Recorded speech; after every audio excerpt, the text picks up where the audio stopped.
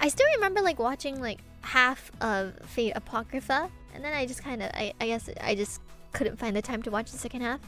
I remember there was a trap. There was a trapped character in Fate Apocrypha. I do like my traps, if you know what trap characters mean. Yes, Astolfo! Yep, Astolfo. Oh my god. When I found that, Astolfo was a trap? Oh, my eyes turned into hearts, little hearts. Who doesn't like traps? They're so cool. How's that not say so? Liking Astolfo, everyone likes Astolfo, right? Everyone liked Astolfo. I don't really know much people who didn't like Astolfo. Astolfo is everyone's waifu.